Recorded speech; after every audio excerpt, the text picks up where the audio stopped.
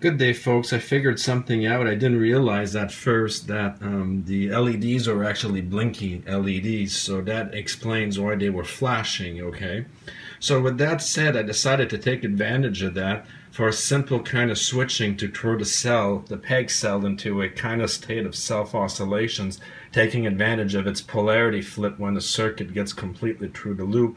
So I decided with the help of the LED. So what happens here is when the LED turns on, it triggers the cell. The cell feels that, but right at a moment it turns on the LED, and when the LED turns off, it gives that kickback into negative polarity, like I demonstrated very early on when you give it a spike. And that negative spike is much more powerful than the trigger, which was used to that the LED flashed itself. It's got some kind of internal circuitry to do that, but it's a good way to automatically re-gauge the system.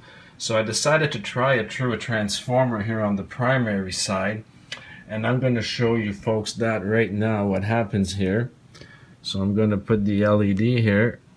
So basically, as I explained in the previous videos, I don't have 100 batteries to simulate a high voltage series, so I'm simulating it with fake DC, a really tiny inverter that brings this rectifier up to around 100 volts DC, and it's the DC output of that's filtered, that stacks up in the series with my peg and the DC output here. So in this case, I got to give it an intermittent trigger every 15 seconds or so, because this is a normal capacitor. It doesn't keep its charge. You still need a little bit, like I explained, to maintain the electrostatic dipole, but it's still very, very minimal compared to a traditional closed loop circuitry. So we can take advantage of that as long as we have a little bit, like Tom Bearden says, whether it be your 100 cells or simulating it momentarily with an oscillator. You need a little bit of tiny active power to maintain your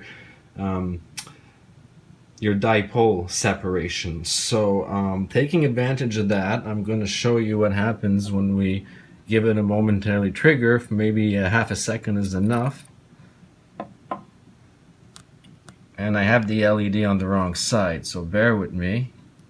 I made a little loop for it, but trying to get it with one hand is okay. So now we have it. So I'm going to trigger it again real quick. There we go. So now you see it blinking. But when it blinks, I got the output here of the secondary. And look what you see here. You get the positive spike, and then the cell fights back at much higher amplitudes. So there's your simple over unity right there. But now I'm not doing anything to it, so it eventually settles down, because I'm just putting the output on this scope here. I'm not sending it back to feedback. But if I were, you see it's still doing it. It sustains it pretty long, you know. It wants to keep going. But now I just give it another, there you go, and it's triggering. And these are going at 100 volts, by the way. The negative spike anyways. So you actually see real quick, there are two positive spikes followed by a negative spike. That's the cell's response. So that's the nonlinear ferroelectric response. The additional pulse the cell gives back. So in simple sense, you see it well there. There's the over unity. I could use that energy from this rectifier here, charge a capacitor, and that capacitor can go back to the front here in the series, keeping the potential up. It's really obvious that there's a gain of energy here, so that won't be a problem. It's just a matter of setting it up. See? I don't even need the oscillator. I could use cells. It would even be better if I had the cells, because I wouldn't even have to worry about an intermittent trigger. But the point is, we could keep this going with capacitors this way, because look at that. As I'm talking, you still get the negative. You're recycling all of the interactions, basically, of the pulse cycle with the help of the LED flashy. See, the cell, you know, with a small trigger even responds. You could hardly see it on the positive, but it still feels it. See that? But of course here, if you'd had series batteries, they wouldn't drain like the capacitor does here. So this would be maintained, folks. You see what I mean? And that's energy generation while it keeps going. That's real AC. Hold on again. I'll trigger it So basically, with the help of a capacitor here charging, going back to the series circuit, once I initiate the trigger, I wouldn't need to do this no more. It would self, especially when you got more than double, plus you're recovering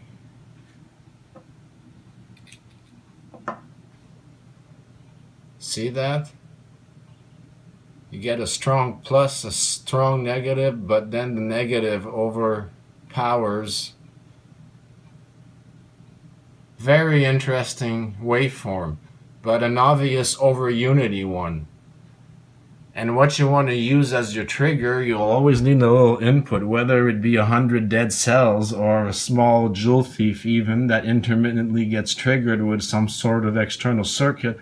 I'm trying to keep it as simple as I can to demonstrate the effects without really any advanced circuitry and switching and all that. But once you understand what's going on here, the limits are basically endless of what kind of circuitry. You know, the sky is the limit of how complicated and high powered you want to make this, depending on the application here. It's all about the electrostatic displacement and how many of those caps you can charge and discharge at the same time. Now, I could recycle the additional energy if I were to put basically another transformer maybe in line with the secondary here and use that additional energy to charge a battery or something. Carefully, you know, to make sure you don't over drain it so you don't kill it, but whatever additional energy, once that's figured out, could be determined, and that could be used to power your external load apart from maintaining the electric dipole.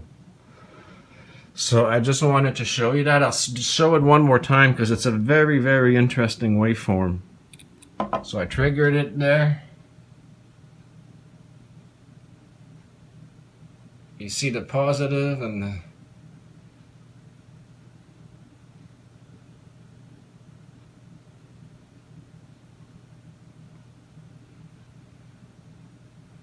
that looks like pretty real AC to me.